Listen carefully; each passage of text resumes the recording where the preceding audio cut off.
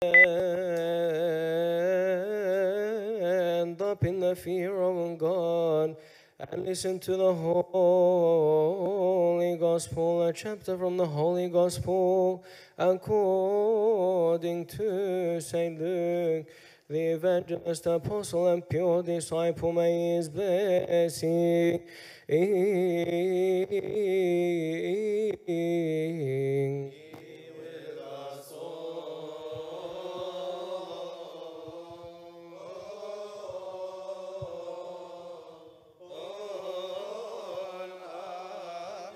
Ben shoy so benot ben shot yero ben orot yirein Isos be Christos ibshirem benot yet on khipi on af shayne bi ova benot bi shayne tibine tiro amin.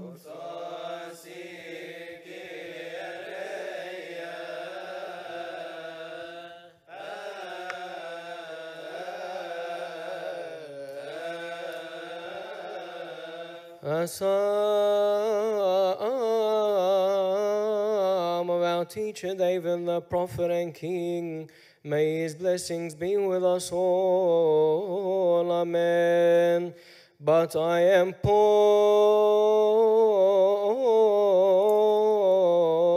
and sorrowful. Let your salvation, O God, set me up on high. I will praise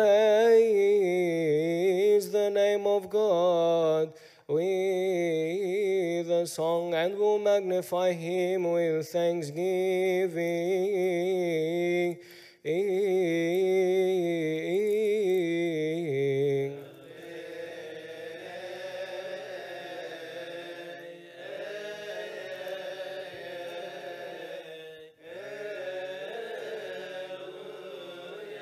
Blessed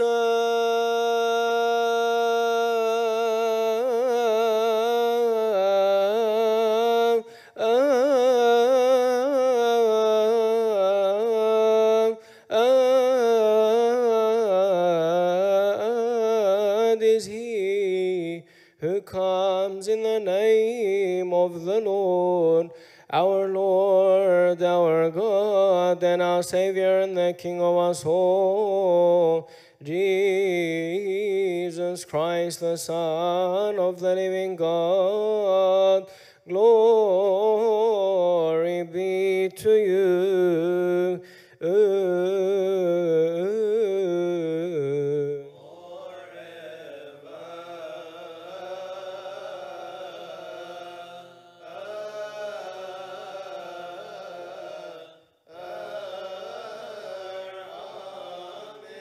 But I say to you who hear, love your enemies, do good to those who hate you, bless those who curse you, and pray for those who spitefully use you.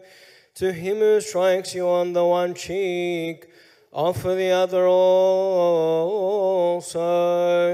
And from him who takes away your cloak, do not withhold your tunic either. Give to everyone who asks of you, and from him who takes away your goods, do not ask them back. And just as you want men to do to you, you also do to them likewise. But if you love those who love you, what credit is that to you? For even sinners love those who love them. And if you do good to those who do good to you, what credit is that to you? For even sinners do the same. And if you lend to those from whom you hope to receive back, what credit is that to you? For even sinners lend to sinners to receive as much back.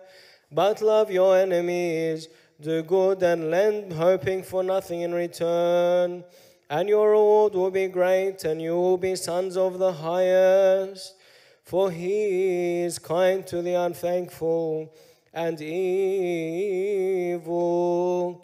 Therefore be merciful, just as your Father also is merciful. Judge not, and you shall not be judged. Condemn not, and you shall not be condemned. Forgive, and you will be forgiven. Give, and it will be given to you. Good measure, pressed down, shaken together, and running over will be put into your bosom. For with the same measure that you use, it will be measured back to you.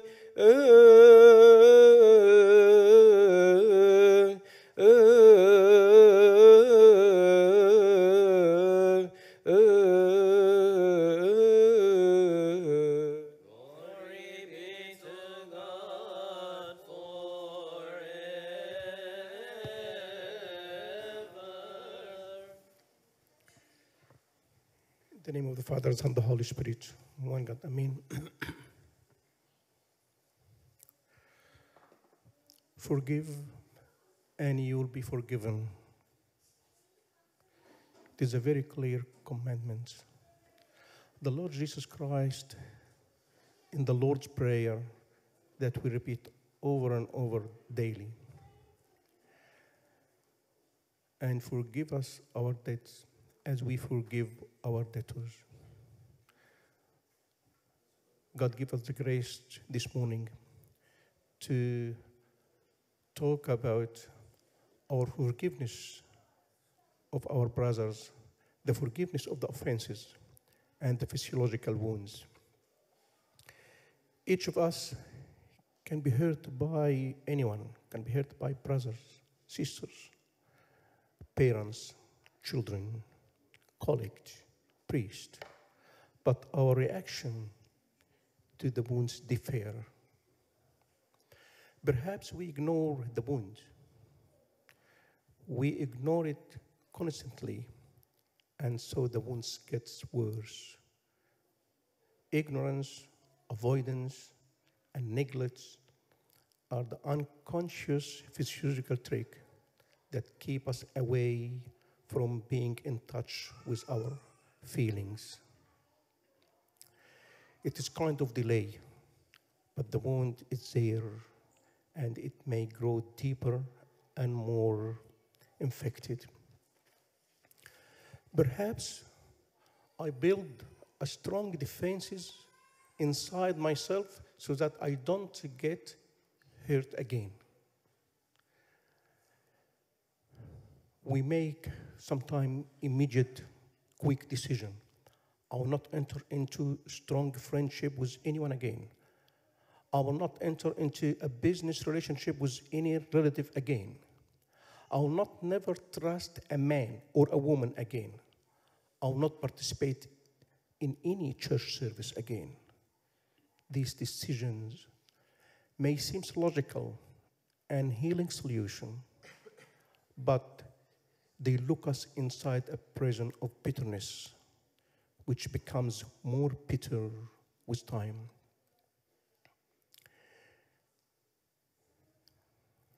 Maybe one of the reaction is harm who harm me. An eye for an eye, and a tooth for a tooth. And whose start is worse?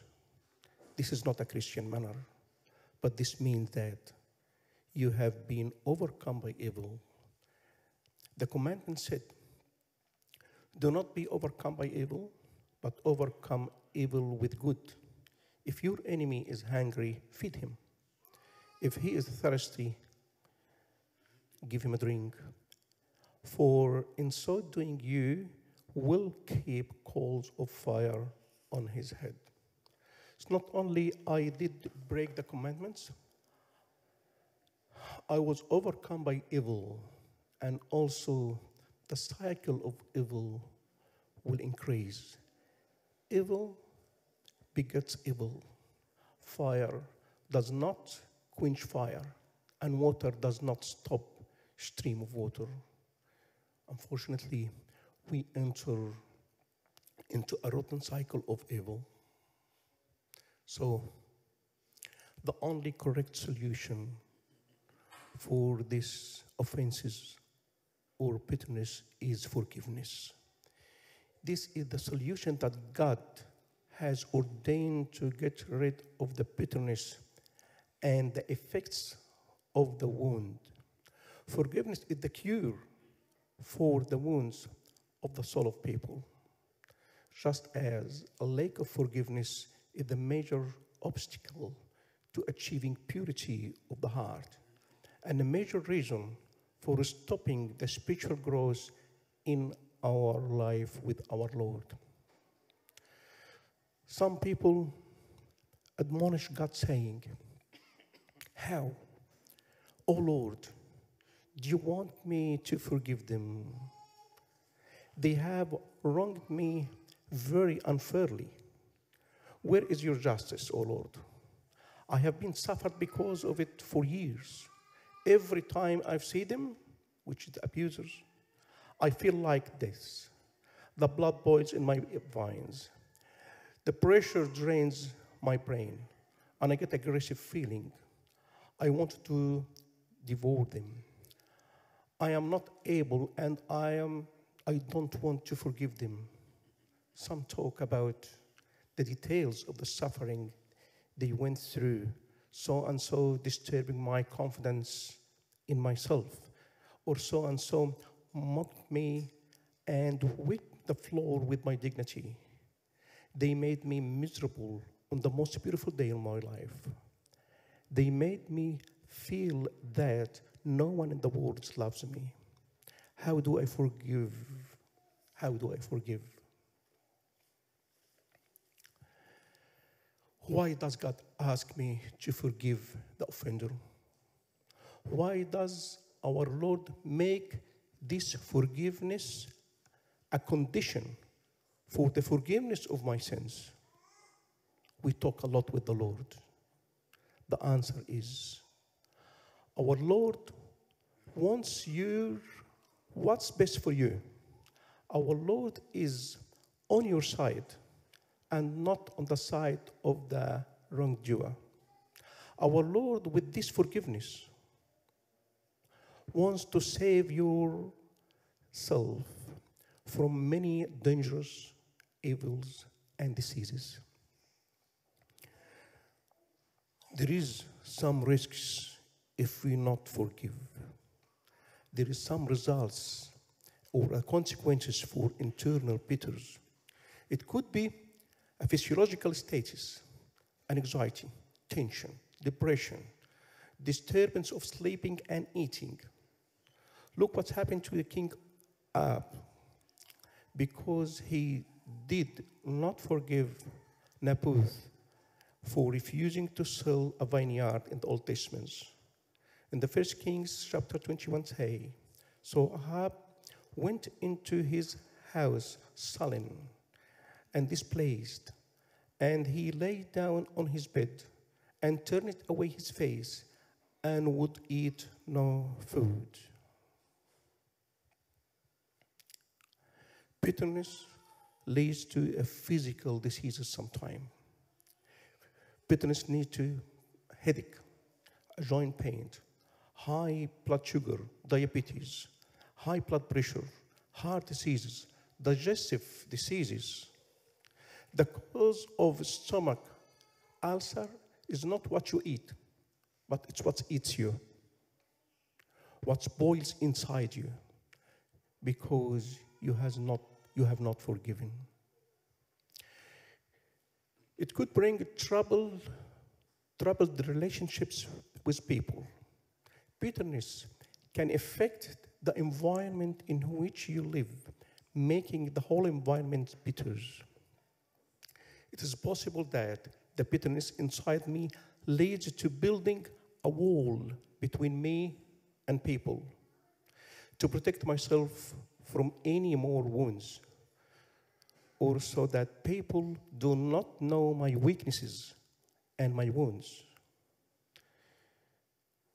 Decision that I will not talk to everyone is wrong. Sometimes I will not accompany anyone. I will not confess to anyone. And this is wrong as well. Bitterness is called hatred. Bitterness and hatred blind the eyes, depriving the person of spiritual insight. St. John said in his first epistle, chapter 2, he who say he is in the light and hates his brother is in darkness until now, and walks in darkness, and does not know where he is going, because darkness has blinded his eyes. A person, when his eyes is blurred and remains in darkness, he does not see the truth. He does not see the reality of others. He does not see the reality of the situations. Does not see the roles in the problem, his role in the problem, does not see his role in the solution, and does not see the needs of the other. Perhaps the one who hurt you never had someone show him love or kindness. Don't think everyone have this feeling. Maybe some people, they haven't feel it at all. They haven't got parents, they haven't got friends, they haven't feel it at all. And so, he does not have the ability to love others.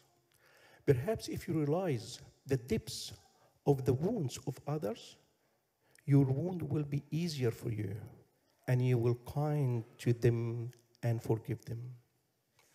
Bitterness makes you attached to the past. You always think about what's happened, why it has happened, and how it's happened, and why you kept silent. I should have done this and that at that time. You live in the bitterness of the past, and this hinders your enjoyment of the present and your launch toward the future. The spiritual principles is forgetting those things which are behind and reaching forward to those things which are ahead. Being engrossed in the bitterness of the past is like crying over the spilled milk to no avail. Bitterness hardens the heart and causes coldness of feeling. Of course, there is some importance of the forgiveness. It is the only way to get rid of bitterness. It is emptying the bitter cup at the feet of Christ. Forgiveness has many positive effects that are reflected in my relationships with everyone, with myself, with people, with the Lord. My relationship with myself is improving. Usually, a person who does not forgive himself has a feel of guilt. It will be difficult for him to forgive others. That's why when he succeeds in forgiving and pardoning others, the guilt complex he has decreased, and he reconciled with himself. As long as there's a problem and bitterness inside you, you may feel that our Lord has left you. Our Lord has wronged you. Our Lord is not just. Our Lord has not brought you justice. But when I forgive and pardon, all these negative thoughts about our Lord disappear, and my relationship with the Lord improves. With others, my relationship is fixed with this same person who previously put in a fixed frame. That person is a monster. They wronged. They don't love me. But when I forgave them and pardoned them and came closer to them, I discover many sweet traits in them. Also, my relationship with people is improving because I used to build a wall for myself between me and people. And I was very careful in my relationship so that I would not be embarrassed again. When I forgive, people's image improved in my eyes, and my relationship with them improved. Forgiveness make me enjoy my spiritual fruits. I enjoy God's forgiveness. It is clear. If I forgive, I will enjoy God's forgiveness. In order for the devil to escape and find no place for himself, as long as there is enmity, strife, bitterness, Satan always work. Engaging the matter, making bigger, bringing sort of revenge.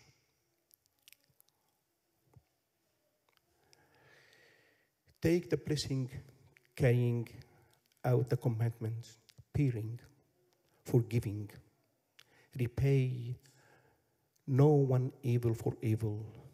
Do not avenge yourself. What is the forgiveness itself? The forgiveness is granting a free pardon for abuse, abandonment, and wounding. It's a free pardon for abuse, abandonment, and wounding. It is not claiming the debts. The words forgive means to give in advance. Give in advance. Unconditional love is given free of charge to those we forgive. That's without waiting for any return or wages. In the example of the prodigal son, the father forgave all the offenses of his son, free of charge, unconditional love. But for us, we owe a debt to our Lord, and he forgave us. As Christ forgave you, so our forgiveness is an example of God's forgiveness of us. Forgiveness is a voluntary decision. Then, after that, feelings follow it. Get rid of feeling of hatred and anger. Forgiveness relieves feeling of pain and bitterness, like a wound full of pus, and it's now clear and drained. Whom do we forgive? Everyone. Everyone. Parents, children, friends, colleagues, priest, everyone. Many of us have suffered physiologically from one or both parents, suffering due to bitterness that we experience since childhood. Perhaps one does not remember the cause of bitterness or the cause of enmity, but it is present within the soul. But think, maybe parents acted within the limits of what they learned, or maybe within the limits of what they thought was for our good.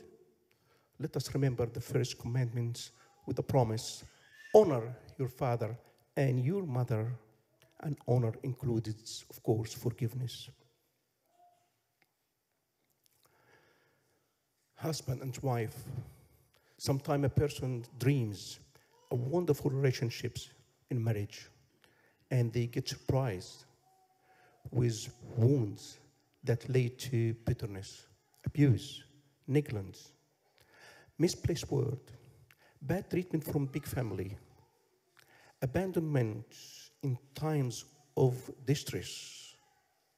Some suffered from bitterness because of abuse at work and cannot express anger with their boss. So the bitterness comes out on those in the house in general. Marriage needs the forgiveness eye that cover it. I forgive him today, and he will forgive me tomorrow. The daily discharge through the family altar. Kiss one another. And the nightly apology. Do not let the sun go down on your words, which is your bitterness. Forgive those who are close to you. Brothers, sisters, friends, co-workers, bosses, leaders, servants, our fathers, the priest. Let me just quickly give you some practical steps for the forgiveness process. First thing is decision. Forgiveness is a voluntary decision. Decided to forgive because it is the only solution to get rid of the internal bitterness and to enjoy God's forgiveness. This is the most important one. Second is acknowledgement. Confess in front of yourself. I also wounded others, and I may have wounded the same person who wounded me before. Third, express your feelings. Express them in secret or in public. In secret, remembering Saint Joseph the Righteous position, when he asked for a place to cry, in evacuating his feeling without impressing anyone, and this helped him to forgive his brothers. Without expressing a feeling of pain, the heart remains uncomfortable. Seek forgiving love. Seek forgiving love.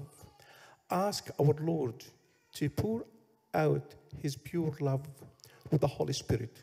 Stand before the cross of the suffering Christ and ask him for divine help. He is the one who forgives those who do not deserve, which is I'm one of them. And he helps you to do that. Prayers. Pray for yourself and the other person as well. Lord, forgive us. Lord, bless them and bless me. Forgive them and forgive me. Finally, there is some things can hinder the forgiveness. The pride, the ego, the inflated self. By saying, how could they do this with me? They forgot who they are. They don't know who they are talking to. They don't know what I am and what they are. All these words and feeling that express pride. Be careful. God resists the arrogant and does not give them any blessings. Forgiveness is blessing. Self-righteousness. Feeling that I did not wrong anyone. Why did this happen to me and I have never wronged anyone? Or saying to someone, well, forgive you because I am better than you. That person will not be able to forgive because of his sense of virtues and self-righteousness. Another thing which is not feeling in debt to God. No feeling and not knowing the value of the forgiveness that was offered to us on the cross. In the example of the two debtors, maybe the position of the first slave to his second brother came from the fact that he did not believe that his debt really ceased or exists. The person who is uncertain that our Lord has forgiven him, it's easy for him to forgive others. Sometimes we have some delusions, fear.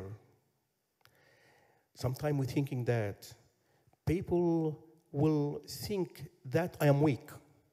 People, they think that I am afraid of them. They can take advantage of the situation and hurt me again. All these thoughts from the enemy. I must know that forgiveness always stands in a strong position. Jesus on the cross was in a wrong position when he forgave everyone. The last one is fake forgiveness. I deny my feelings. I say I'm not upset, but I'm boiling from inside.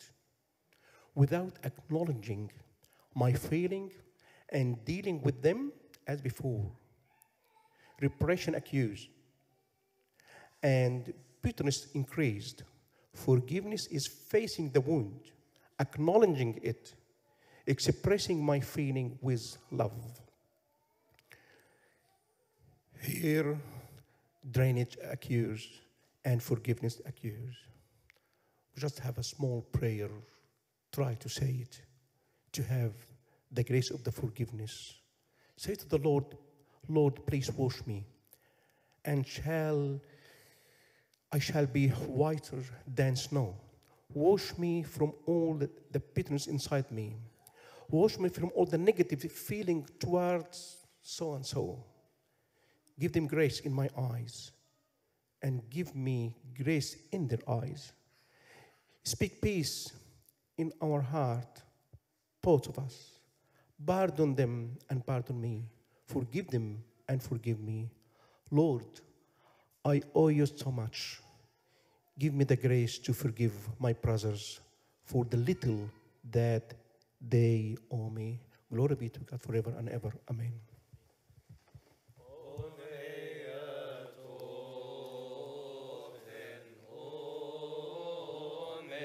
Me